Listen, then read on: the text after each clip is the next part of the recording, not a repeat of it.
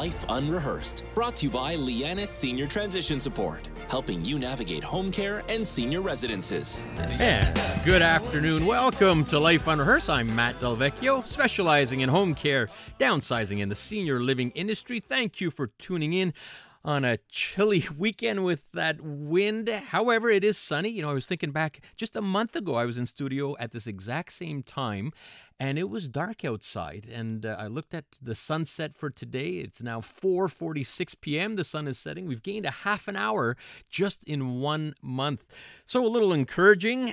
So hang in there, dress warmly, and hope you enjoy the show. And a full show we have today. Coming right up, are you part of the sandwich generation? You have your own family with kids, you're working hard, and you're also concerned about your parents. Well, adult children aren't always in sync with their aging parents. We're going to be addressing some of the hot topics concerning the sandwich generation and their folks.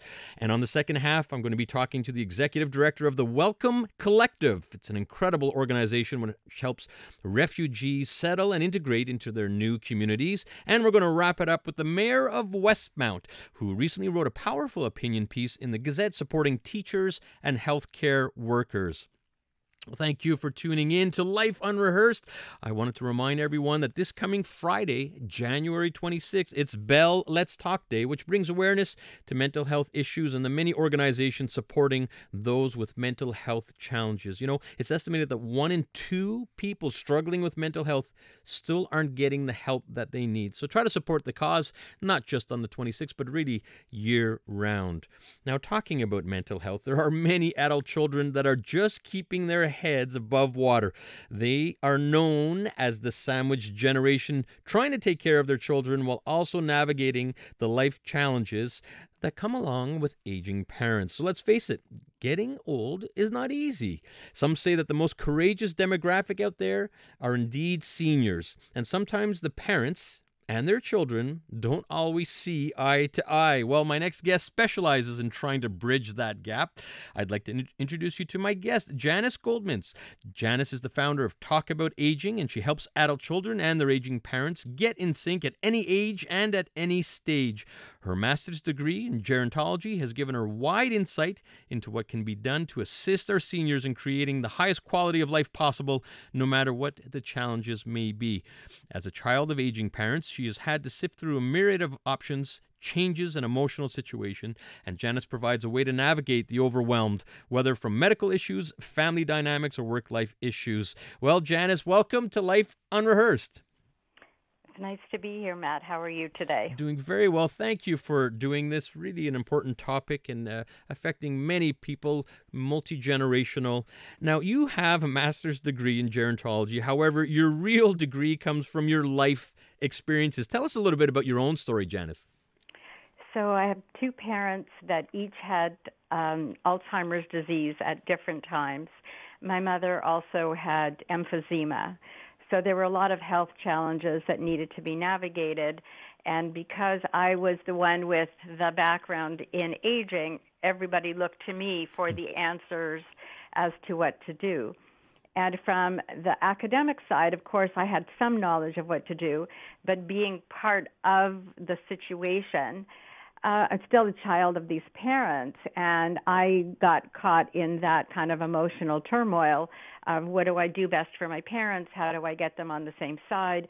How do I get other family members onto the same side? And, how to deal with health professionals and others to create the best possible life.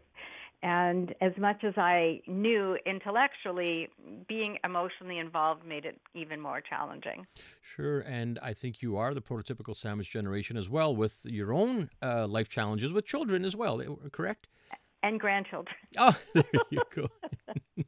Yes. So multi-generational. Now, Janice, you are based in Toronto, and you and I live in similar worlds, assisting families and their loved ones navigating life transitions, really.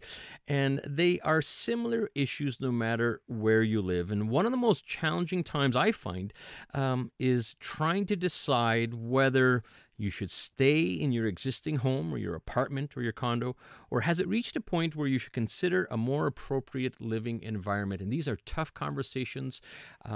You do want to stay where you've grown up and raised your children.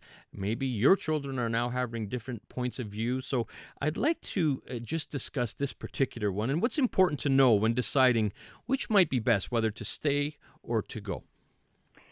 So when I'm having this discussion with people, there's about 4 or 5 different areas that I suggest people look at. And one of the most important is the health status of the older adults.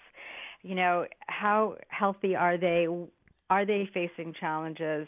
And if not today, what would happen if a sudden health challenge appeared? Would they be prepared? Would they know what to do? Beside that, we would need to look at things like their mobility. Even if they don't have a lot of health challenges, it could be that navigating stairs, or if there's a driveway that might get icy in the winter, you know, is this the best location of where I should be living? And how easy is it to get from point A to point B? If you have a garage that you need to get into, can you get into the house? All of those things. Finances is very important. You know, what kind of money do you have if you needed health care assistance, if it was either bringing in renovations to your home to make it easier to navigate, or to have home health care come in if you had some of those health challenges. I also think that the supports around you are important. If you're very connected to your community in terms of where your bank is, where your hairdresser is, your dentist, whatever, and it's very easy for you to navigate some of those places, then that can be great for you to stay where you are, because it's easy for you to access those things that are familiar. However, if those things aren't around you and you already have to travel, so how does that figure in to what might happen to you in the future? Or would you be able to get to these places if there were health challenges? And then finally, social constructs. Are you going out with friends that are close to you? Do you have programs that you like to go to? You know, cultural activities. And again, if it's in your close vicinity, you might want to keep that in mind when you're deciding where it is you should live. So, and also your family is going to tell you what they think you should do. So all of those things are going to factor into it. Listening to Life Unrehearsed, Matt Delvecchio here, and I'm talking with Janice Goldmintz, founder of Talk About Aging, some of the challenges that the sandwich generation are facing in these tough discussions with their parents. You know, what I guess, Janice, it is so difficult for especially a mom or a dad, and you're in that family home or in a condo where you just don't want to move. It becomes a bit of a challenge to have those conversations, because I'm sure the adult children are thinking a little bit differently. They obviously care for mom or dad. They want a safer environment if necessary. Or how can they just support mom or dad in their existing environment? So who can help you make some of these decisions to carry out any changes that are involved? So my suggestion is to start off having the conversation within your family, because that's going to be probably the most important group of people who are going to make the decisions. But sometimes having an uninvolved third party in various ways can give you the most objective ideas and can turn down the emotional volume. So when it comes to things like finances, and you're thinking, well, where is the money going to come to finance something like a retirement residence or long-term care, starting off with real estate, if you own a home or a condo, can give you a really good idea of what the value is of your current property. And then you can figure out, okay, if I sell for current market value, how long is that going to sustain me? And that's an important thing. Also, financial advisors. So if you are regularly dealing with a banker or you have investments, again, going and seeing those people and saying, you know, I'm thinking of moving and this is the cost potentially of moving somewhere else. Do I have investments or financial wherewithal to do this on a long-term basis? And that's going to help you to decide. Health professionals, if there are health challenges, can be very helpful because they can tell you if you have those mobility issues. Well, you need to be somewhere where it's on one level, or you're going to need somewhere possibly that you can put a hospital bed into, or some other equipment that might be necessary for you to navigate your home. So these are all really important people. Very important. And then if you've made the decision to move, who can help you do that? So then again, there's people like downsizers, or if you need to get rid of things, there are people who will do sales for you to help you with that, estate sales. So there's lots and lots of people that can be involved in that decision-making process. Interesting enough, one of our guests coming up later on the show is helping refugees with furniture, getting them established, Right. and there's that real tie-in. Janice, we have to head out to traffic. You are really good in bridging that gap with those conversations between adult children, the sandwich generation, and their parents. We're going to switch gears a little bit when we come back, but we're going to talk about the doctor-patient relationship. It's very difficult even to have a doctor, but even when you're in front of the doctor, it happens so quick. We want to ask how you can make that relationship better, and we're also going to discuss the amount of meds that some people are taking. It's supposed to make you better and healthier. Are we actually making it worse for our parents? So we want to address that as well. But welcome back to Life Unrehearsed. Matt Del Vecchio here, mixing in a little country music, reminding you to kiss your loved ones while you can.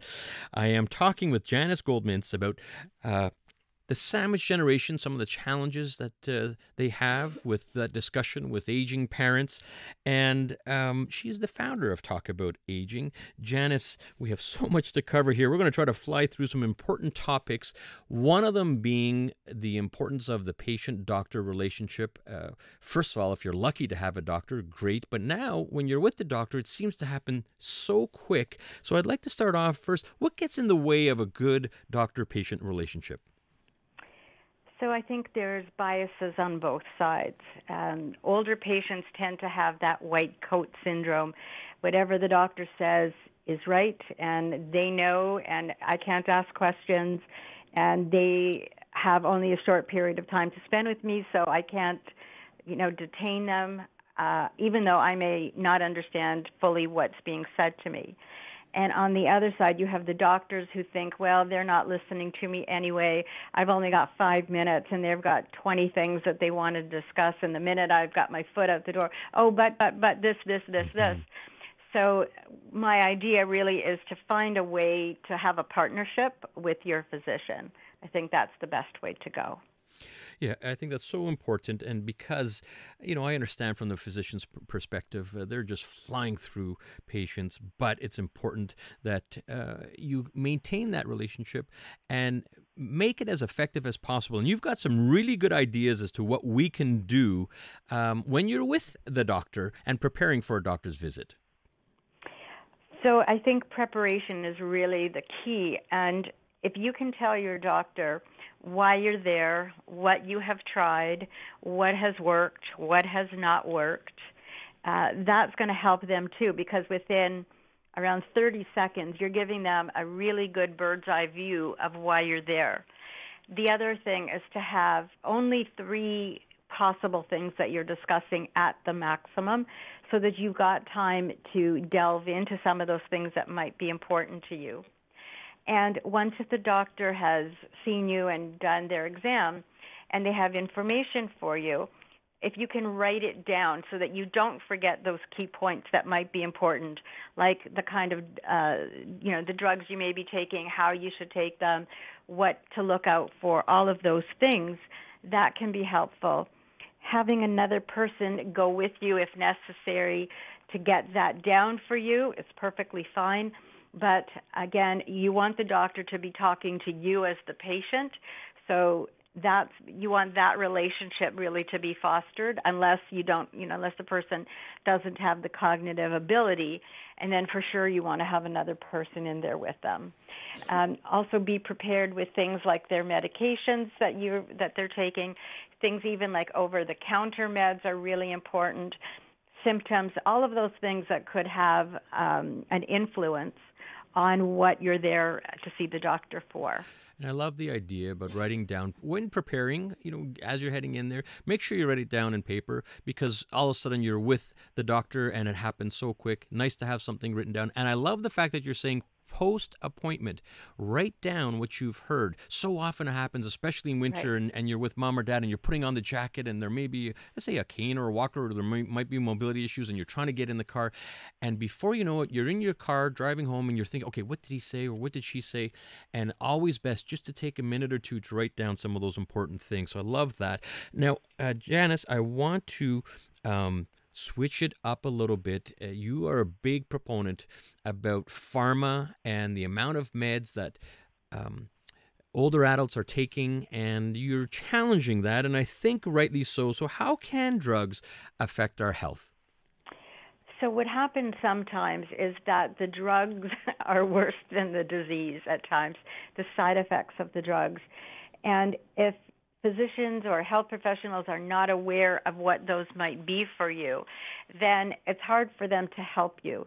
The other thing is that you may be going to your cardiologist and you may be going to a respirologist and somebody else for arthritis, and each of them is giving you a different prescription, but they're not aware of what the other doctor has given you or what those interactions are. So it's very important to go to one drugstore, because if you're going to the drugstore closest to each doctor and you're not having it in one place, the pharmacist can't oversee all of your drugs. And that's a really important thing, is to have a pharmacist that can go, oh, this drug will interact with this one, or watch out for that side effect. And, you may want to talk to your doctor about that because, I'm seeing that there's a challenge. The other thing that I think is really important, if you can do it, I know in Ontario, you can literally take all of your drugs to your pharmacist and have them do an analysis. And they'll tell you, yep, this works with this doesn't work with that. And also to do a review with your physician every so often to say, these are all the drugs I'm on. Do I still need them? Is the dosage correct? What should I be looking out for? Because what happens is there are certain drugs that will make somebody constipated. So then, all right, now I'm going to give you this constipation drug, which has another side effect. And then you're on medications because of the side effects of the other drugs. So having that review and being open with your health professional and having your pharmacist there at your side is going to give you, peace of mind that everything is good in terms of the medications you're on.